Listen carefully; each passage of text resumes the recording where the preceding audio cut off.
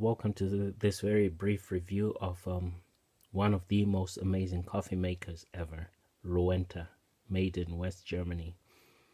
Now, this coffee maker is over 40 years old and it's still going strong.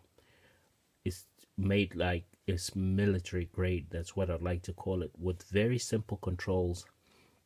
You got your power button, then you got your temperature and the number of cups, and the rest is just the basics. You have your water gauge right there, and this thing has been going for 40 years, like I said, and no problems whatsoever.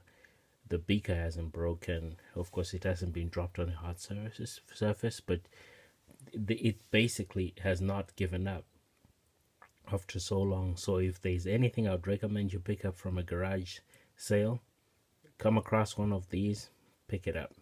It's definitely worth it. It's power efficient, it's sturdy, nicely built, easy to clean, and just aesthetically it might not fit with your style if you're not into the slightly off-white look that it has.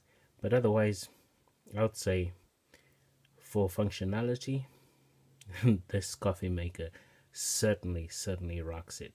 So once again, like I said, if you happen to be at a garage sale and you see this brand name, go for it. It's definitely a good coffee maker for you, for your house, if you don't mind the aesthetic look. All right, this has been Let Me Explain, and I'm glad you got a chance to watch this video. I just thought I'd share an amazing product with you, and I hope you have a good day.